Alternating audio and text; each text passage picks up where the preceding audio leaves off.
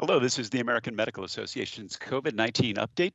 Today we're talking with Dr. Jeanne Marrazzo, a professor of medicine and the director of the Division of Infectious Diseases at the University of Alabama at Birmingham, who will share her personal experience confronting health equity issues while living in her community and caring for patients during the pandemic. I'm Todd Unger, AMA's Chief Experience Officer in Chicago. Dr. Marrazzo, I know in Birmingham area, you've got snow for the first time in a long time. But I want to talk to you today about your experience of being in this community and being an infectious disease physician caring for patients in the middle of a pandemic.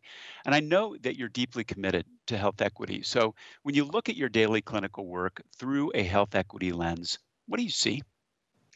Todd, thanks. It's great to be here, and it is great to ask this critical question because when you look at the disparities in outcomes with COVID, I think history is going to judge us very, very harshly. And the issue is that the access to healthcare and to the best healthcare has such a long history of discrimination and putting people in a position where they were already at great disadvantage to access the best quote unquote healthcare possible. You add on that a pandemic, you add on that social isolation, you add on to that physical barriers to getting in, and you're asking people to do telemedicine on top of it.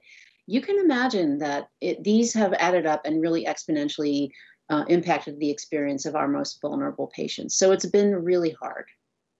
Yeah, that I'm curious about, history will judge us harshly. It's in some respects, you're saying like we've known these have existed for a long time, and we should know that, faced with a pandemic, it's going to exacerbate that problem. Is there any Exactly. other thing that you would I mean, comment on? I guess I would just say to put it in context, people who like health equity like to do infectious diseases. HIV is a great example because infectious pathogens are fantastic at taking advantage of our most vulnerable cracks in society, right? Whether is happening during migration, war, homelessness, unprotected behaviors that vulnerable people engage in, all those things. So to me, the pandemic is just an example of it writ large, where, it really has taken advantage of the people who have the least access to healthcare. On top of that, there are some indications that there are, of course, all these comorbidities, and that really set people up for the worst outcomes of COVID. So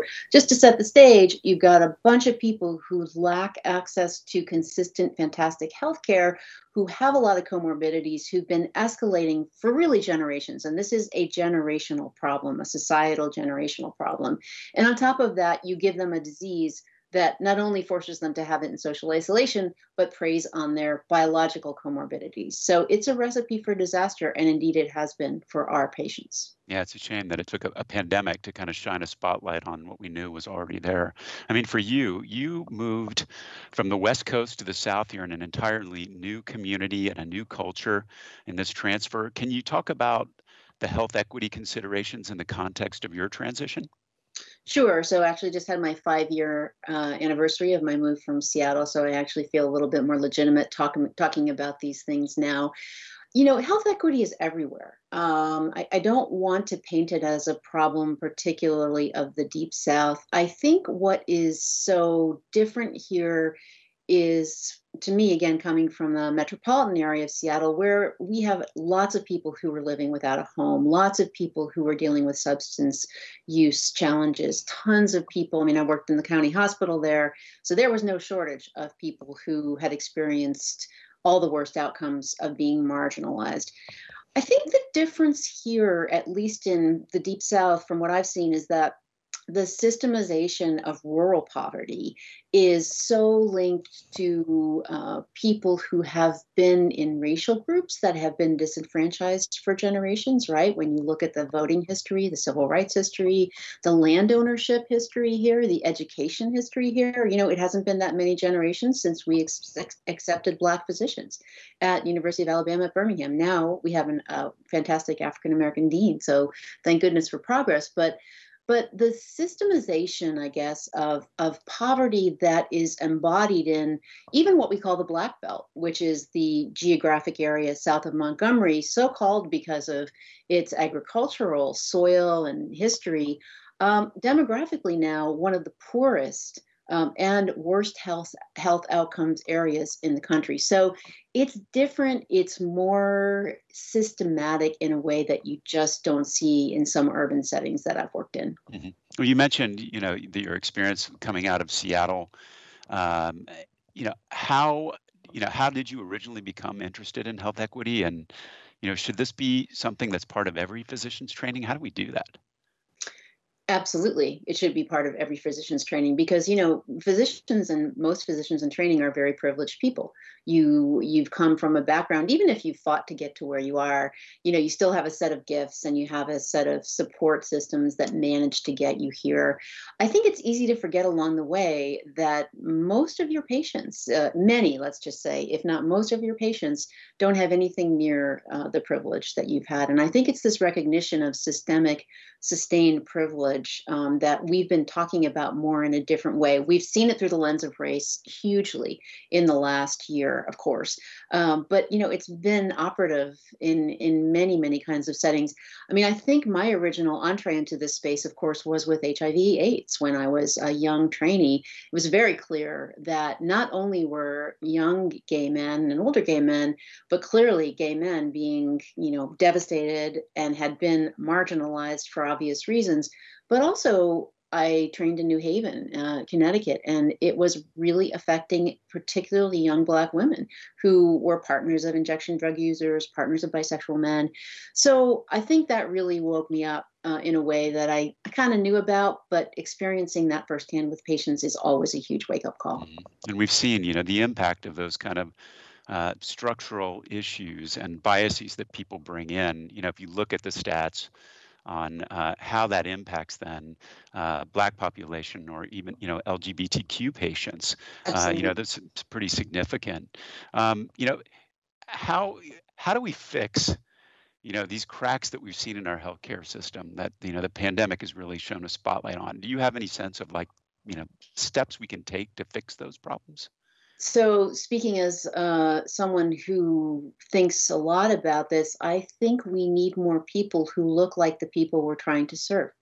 There is no way that someone like me is necessarily going to have automatic credibility going to a church in Birmingham and trying to discuss vaccine hesitancy with the congregants when I'm not one of them. Now, that's not to say I don't do that. I'm not going to do it. I am doing it because I want to try. But having role models and leaders. I just saw this great documentary, Black Men in White Coats, which is really, really cool. I mean, that power of that is inestimable. I know some young Black bisexual gay men in our HIV clinic. We have a single young Black female provider there. They will not see anyone else but her. And I think that, again, this concept of you look like me, you talk like me, maybe you don't talk like me, but you understand me, is inestimable. Just to see someone up there or across the table from you, or on the video screen or on any screen, is really can't emphasize that enough. And so getting people who look like those people that we really want to take care of in front of the camera, in front of the room, in front of leadership, I think that's just incredibly critical. And that pipeline has not been developed as much as we would like. I mean, there is a big gap. I mean, if we look at in terms of U.S. population, approximately 14 to 15% of the population being Black, and for doctors and medical students, it's Yep. under 5%. And Yep. so that's a long-term fix. What do we, what can we do now It is a in the meantime?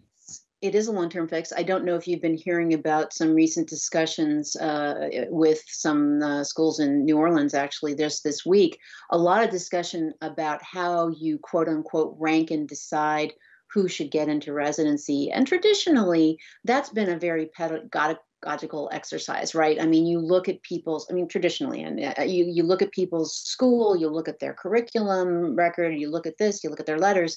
That system is rigged. It's really rigged against people who might go to historically Black colleges. It's rigged against people who might go to medical schools. Remember, the Flexner report actually got rid of Black medical schools. So can you imagine the generational impact that has had on the ability of young Black people to train? I mean, they lost out on 2 generations, right?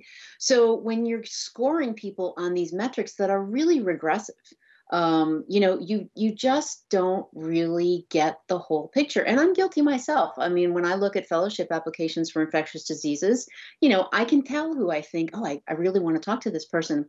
And then I'll talk to somebody who maybe did not check all those boxes, and I'm like, wow, I would not have like ranked this person first on my list to interview. But so all these expectations, all these metrics that we have, again, it's implicit bias and explicit bias. I mean, some of it's explicit, like, oh, they went to that great medical school. Oh, I know that person who wrote that letter. He's a good friend of mine. That's explicit. And then implicit is just like, oh, this person sounds cool, and I think I know I would be comfortable talking to them. So we've got to break those down and think about how we encourage people to get through our systems, and succeed in our systems. That's the main thing. That's incredibly important. What is your advice for health care organizations now? What strategies can they adopt to improve health equity? I think they can walk the walk. There's a lot of talk right now, right? All these places are developing policies. They're naming chief diversity officers, equity officers. I think those are first steps, but if you don't do the hard stuff and follow up with the meaningful actions that increase representation in the C-suite, or in the dean's office or whatever you want to call it, then it's not going to help. You're not going to have young people who need to get in those positions say, "Wow, that person is now the CEO of the hospital, and maybe I want to do that." Or that person's the dean. Maybe I want to do that. Other person's the chief of surgery. She's the chief of surgery. I can do that. So I think I worry that there is a lot of sort of piling on in an effort to look like we're doing the work, but the work is hard. It's uncomfortable. There are a lot of things that come up where people say, "You're not doing enough. You're not really listening to me. You're paying. You're giving me lip service, but you're not really doing the work." So I think you have to be open to discomfort. And really get people in there who maybe aren't saying what you want them to hear. And I don't think healthcare organizations always like that. Mm-hmm. Do you have any advice for individual physicians about how to do their part to advance health equity? I think it's important to think about your comfort zone and to recognize what makes you uncomfortable. Maybe it is talking to someone whose educational background is not similar to yours. I mean, that actually happens a lot. It's surprising, but it does happen. And maybe it's a discomfort you don't even recognize. You just assume that person is not as smart as the resident you're working with who is a graduate of blah, blah, blah. And that is a really dangerous area. Or maybe you're not comfortable talking with a young man who's trying to tell you that he's having sex with other men and at risk for HIV. So there are these alarm bells that go off in your mind, and you sometimes just want to not listen to them. Important to listen to them. And if you're uncomfortable, talk about it. Not to the person necessarily, the patient, but think about talking about it with your peers. Maybe somebody who can really help you about that. So the first step, I think, is just self-recognition of our biases, whether they're subtle or whether they're not so subtle. And again, I'm as guilty as anyone. So that's so much of the reason why I've been thinking about this, because it's so easy. We are a product of our culture. We're a product of our environment. We're a product of our training. So it's a challenge, but we've got to work hard. Well, thank you so much, Dr. Marrazzo. I really appreciate you being here today and sharing your perspective with us. That's it for today's COVID-19 update. We'll be back with another segment tomorrow. For resources on COVID-19, visit ama-assn.org/COVID-19. Thanks for joining us today. Please take care.